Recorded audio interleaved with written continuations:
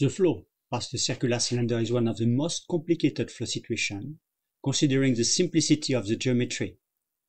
While at very low Reynolds number, the flow is like an ideal fluid flow. For larger Reynolds numbers, a wake develops and an alternating vortex shading takes place, typically when the Reynolds number is greater than 40 to 80.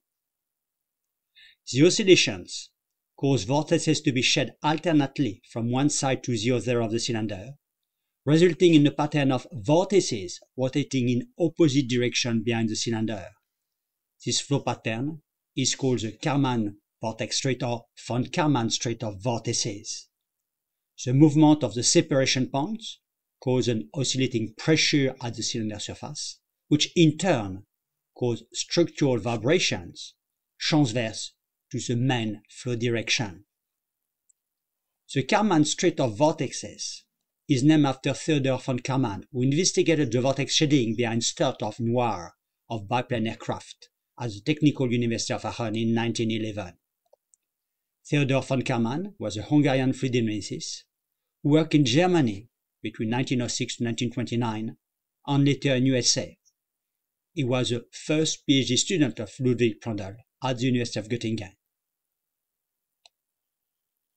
Examples of von Karman vortex strait include strait of clouds downstream of tall islands, with this photograph illustrating one such example, photograph taken in 1999 with the wind flow from left to right.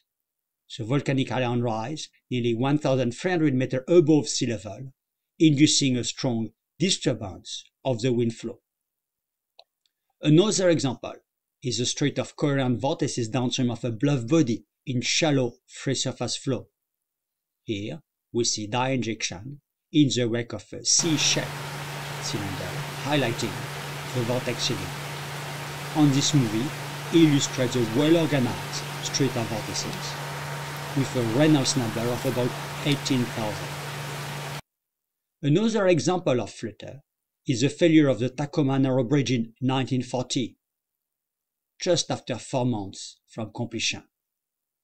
The deck tore apart and collapsed under a moderate wind, barely 19 meters per second. Also, the bridge was designed to sustain wind speed up to 55 meters per second. As an anecdote, Theodore von Karman was a member of the board of inquiry into the collapse. The characteristic frequency of vortex shading is typically expressed in a dimensionless form as a Strouhal number equal to omega times d over v naught, where omega is the vortex shading frequency, d is the cylinder diameter, and v naught is the approach flow velocity. The Strouhal number is named after Vincent Strouhal, a Czech physicist. The von Karman vortex strait is a classical illustration of vortex shading behind a bluff body. It remains a fascinating flow pattern more than a century after its discovery. A basic understanding of the fluid dynamics processes is critical in many real-world applications, including airplanes and engineering infrastructures, that are discussed in a number of relevant YouTube video movies in the same playlist.